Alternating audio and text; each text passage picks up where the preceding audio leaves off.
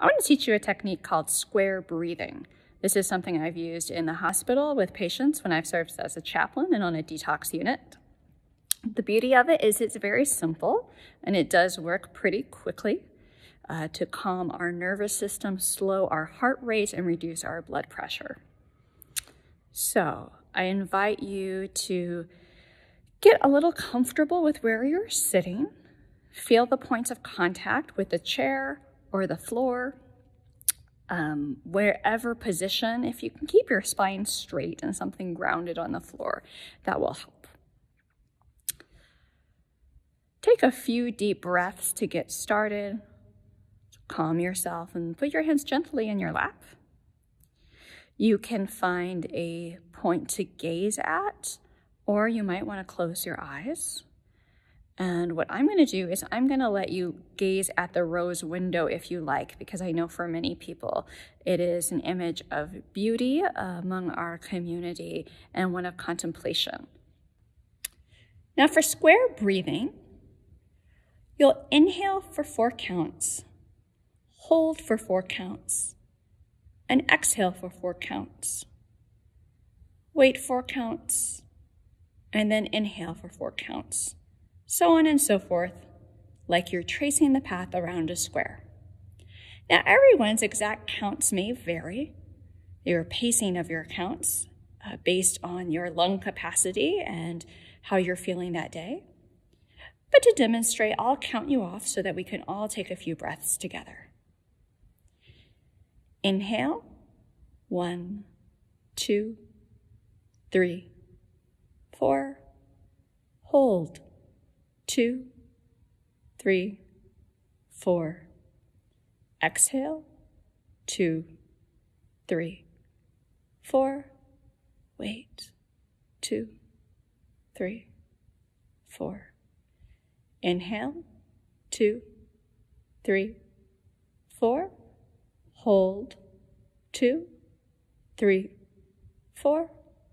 Exhale, 2, 3, 4. 1, 2, 3, 4. Inhale. Hold.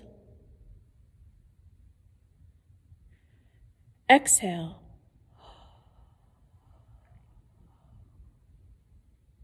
One, 2, 3, 4.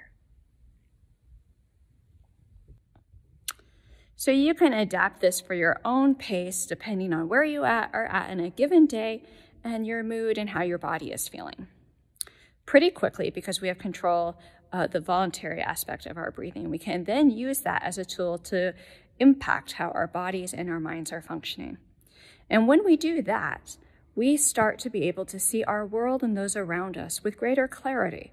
It may take time of working on this every day, and it may take time in every session before we really notice a difference.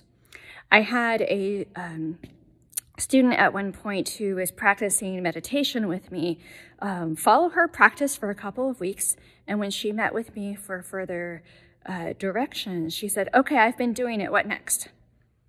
And I said, "Well, we just keep doing it."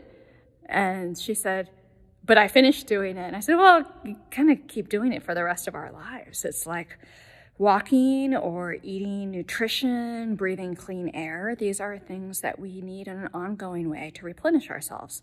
And we often think that our brains will just take care of themselves, but they need care just like every other aspect of us.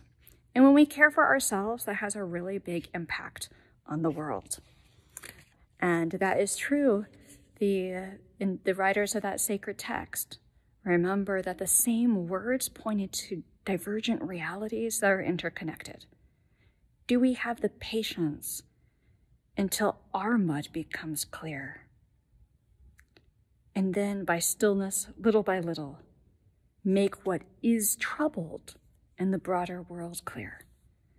And there couldn't be more of a time when the broader world is troubled, and that time calls for even more clarity of mind and peace that we can cultivate in our own bodies, minds, and spirits.